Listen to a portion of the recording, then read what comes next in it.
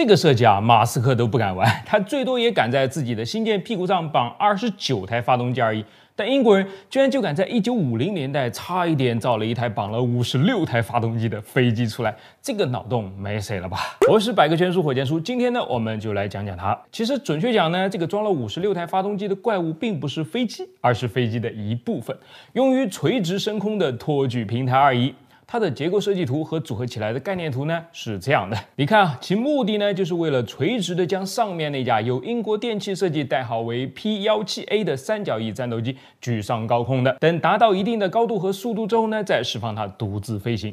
我查了一些资料啊，有的说下面那个平台代号 P17D 装的是56台劳斯莱斯的 RB108 升力发动机，但也有的说啊，不对啊，它明明装的是44台固定喷嘴和16台倾斜喷嘴，以及10台可旋转喷嘴的发动机，所以一共是70台。但不管真的是多少啊，大概都是发动机制造商的美梦，维修工程师们的噩梦吧。甚至呢，我看有的网友调侃说，如果这个方案真的被选中了，英国著名的航空发动机制造商罗罗就不会破产后被领养了。所以这个方案究竟是为了哪个项目而生？而这个项目最终又选了哪个方案呢？我们继续啊，它就是英国皇家空军在1957年5月发布的第339号通用作战需求，简称 GOR339了。需求中明确提出啊，为了在60年代中期接手可能会过时的坎培拉轻型轰炸机，英国空军需要一架全天候长航程、低空跨音速、高空超音速、能扔核弹、能在简易机场实现超短距离起降的理想机型。这种几乎接近妄想的需求，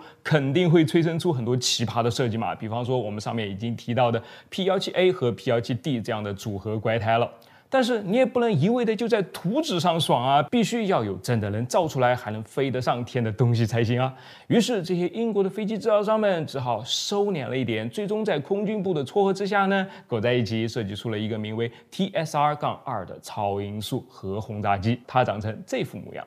至于好不好看呢，每个人的审美不同啊，但是在那个年代这样的造型算是相当清奇科幻了吧，尤其是把它跟坎培拉放在一起做对比的时候。的确啊，此机一出便轰动全球，被誉为当时世界上最为先进的军机，毫无疑问的登上了英国航空工业的巅峰。我们来看看它究竟是怎么鹤立鸡群的。先来说航电系统啊 ，TSR-2 综合使用了多普勒导航、惯性导航和大气数据计算机，它们彼此纠错，使原本就已经非常精确的导航变得更是粉力不差。EMI 公司研制的测试雷达，费伦提公司研制的单脉冲地形跟踪雷达，埃利沃特公司研制的机械加线传混合自动飞控系统，让 TSR-2 实现了61米超低空下的1马赫贴地飞行。关键是在这些过程中都不需要飞行员额外分出什么精力来，飞机自己就可以完成了。接着咱们再说说它先进的自主燃料平衡系统。它能够根据燃料的消耗来自动调整其存放的位置分布，使战机的重心呢始终位于最佳位置。前几天我讲的客机上的配品油箱什么的，在它面前弱爆了。然后还有全展长的后缘吹气襟翼，它可以在起飞时偏转30度，降落时偏转50度，并有2台安装在发动机上方的高压压气机，直接把气给吹上去，大大增加了机翼的升力，使其即便在低速飞行的情况下呢，仍然具备出色的操纵功效。同时啊，襟翼吹气管道呢，从一根一直延展到下反翼尖，机翼完全水平，没有上下反角，翼尖下反37度。这个设计呢，看起来虽怪，但却能进一步提高在低速和低空飞行时的稳定性。所以就这些了吗？哪里啊？至少还有一样值得一说啊，起落架。为了满足军方苛刻的要求，它可是这架飞机上最复杂的设计之一了。因为要在粗糙的跑道上起降，所以它的强度要高，阻尼要好，减震也要够出色。同时呢，还要能够被收进本就已经十分狭窄的机身内部，而且在收放过程中呢，还必须要维持飞机的重心不变才行。你说它难不难吧？很难啊。可即便这样，工程师还不准备放过它。为了缩短起飞距离，就要增加攻角，可增加攻角就容易插尾啊，怎么办呢？那就在滑跑的时候把起落架的小车往下顶呗，靠这样来增加离地间隙，为更大的攻角留出空间。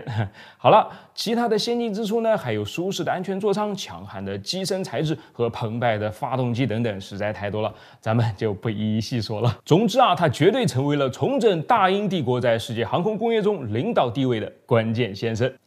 可这位关键先生最后也没有真的关键起来啊！从巅峰到落幕，只在这个世界上存在了短短的5年时间，而且走的时候呢，也尊严丧尽啊！为什么呢？这里面当然有技术的缺陷和成本的超支，但另外一个重要的原因，还有当时英国动荡的政治、军事和经济环境，以及官僚作风和内斗了。国防大臣邓肯上帝是坚持认为，载人飞机将逐步被更快、更优越、成本更低的导弹所取代。这种导弹万能论也对正在研制中的飞机项目造成了叠加伤害。尽管当时就有许多有识之士认为他的观点是非常荒谬的啊，再加上被强拧在一起的瓜不甜嘛，3家打包成 BAC 不列颠飞机公司的英国电气、维克斯阿姆斯特朗和布里斯通本来就不对付，尤其是英国电气和维克斯老宿敌了，你让他们齐心协作可能吗？所以就是各种勾心斗角啦。最后好不容易拼凑出来的原型机，终于在1964年大选之前呢，被王牌试飞员罗兰比蒙特开上了天，帮他继续又争取了一些时间。但是等到1965年初尘埃落定，这架传奇飞机还是被锁进了历史的保险箱里面。啊不，政客们怕它会死灰复燃，所以下令完全销毁，最好什么都不要剩下。于是4架原型机，一架被焚烧到灰烬，一架被拉到靶场，在弹雨中化为碎片，另外2架好不容易被保了下来，估计也就只剩个壳子，放进了博物馆里面。当然，同时被停下来的还有英国的航空工业了。好了，这就是今天的内容。我是火箭叔，关注我，把不一样的科学故事讲给你听。